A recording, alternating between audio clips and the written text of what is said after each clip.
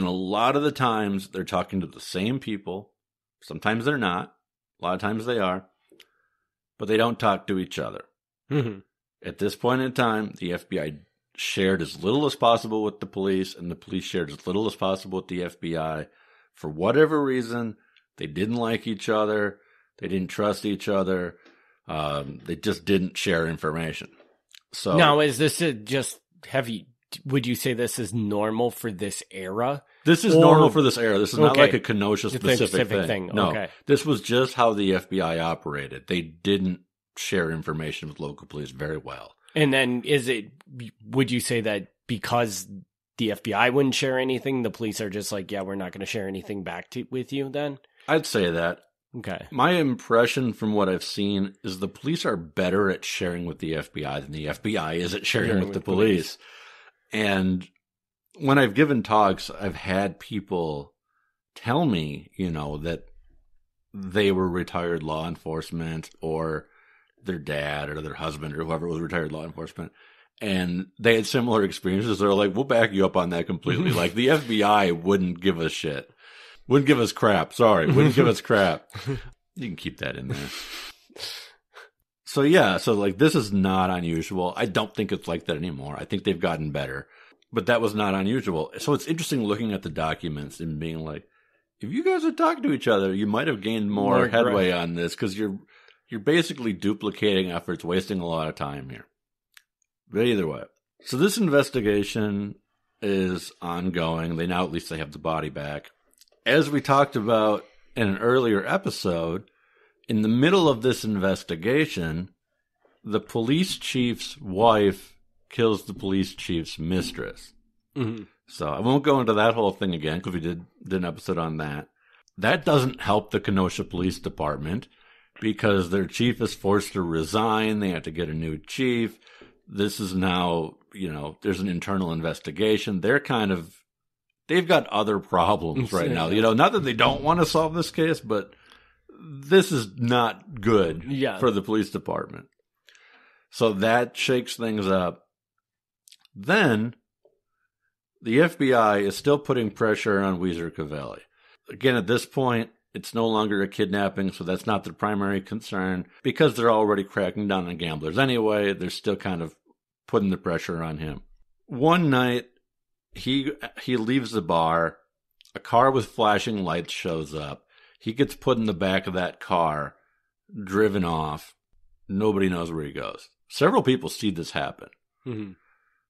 The next day, he comes back. He goes to the police, and he tells them that the FBI forced him into the car, drove him to the shallow grave site, hung him by his belt over the hole, and would repeatedly, click their guns at him.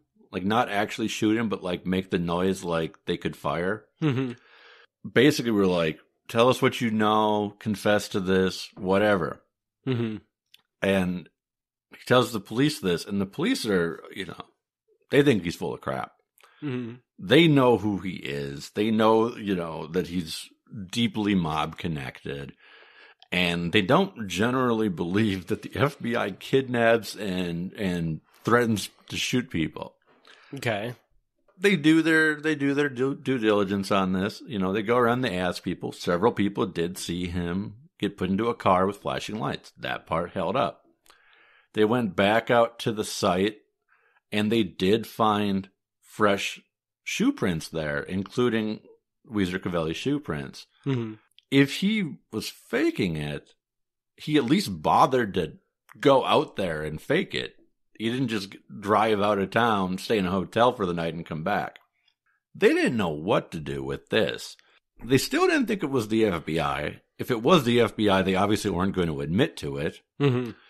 And I, to this day, do not know what happened here, because I also do not think that this is something the FBI would do. However, the FBI clearly made it known in their internal documents that he was the weak link that they wanted to target the hardest. This would definitely be targeting the weakest link. And we know now, today, what we didn't know then is that the FBI did some shady stuff. Mm-hmm. I mean, they did break into people's homes and do things that were clearly illegal and did some very questionable stuff. I don't know that they did. I again have my doubts that they did. I can't say that they didn't. Like this is clearly could go either way, in my opinion. The biggest thing that I find suspicious about hearing this is that you said at this point, the FBI, this is kind of not their investigation. Right. For them to do something that dramatic seems very suspicious to me. Mm-hmm. It almost seems more to me like the Kenosha police would go do this rather than the FBI, because unless there was like some rogue agent in the FBI that's just obsessed with this case and can't let it go or something like that. But it would seem more like the police would be the ones to do that because they're the ones that actually are getting pressure to solve the case. Yeah, I hear that.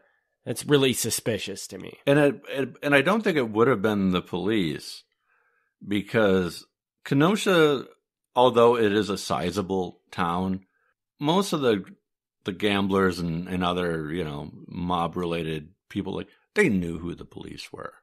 So you couldn't really do that and them not know who you were. That would be a tricky thing to pull off. The FBI is easier to pull off. Like the FBI, for example, when the FBI put hidden microphones inside the Shorecrest Hotel, which is where Bellstreet family hung out, a couple of them actually lived there.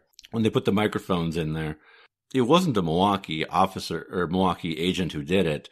They got an outside guy who was like a specialist in wiring up stuff to come in and do it. Mm-hmm. If he had been hanging out the last couple of days, kind of casing the place, nobody would have said, oh, yeah, that's the FBI agent. Like, they knew who a lot of the Milwaukee FBI agents were, because they're just like, they're always being followed. So at some point, they kind of know who the guys are. Yeah. But they'd bring in the outside guys. In this case, like we know in Kenosha, it was primarily one FBI agent, and that's Bill Higgins.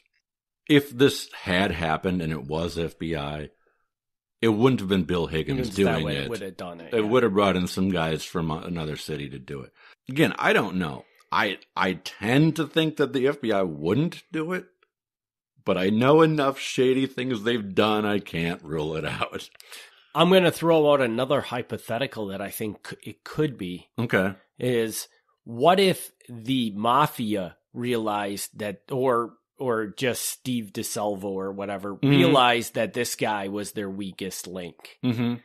And what do you think of the idea that they could have done it just to confirm, like, will he crack? Okay. Under pressure. Sure. Do you think that's a possibility? That is a bust. And I'm going to give you some real good credit there, because I had not considered that. In my mind, it was always either it was the FBI or it was faked. I don't think I've considered the possibility that the mob goes in and does it to their own guy to test him. I don't think I've ever considered that.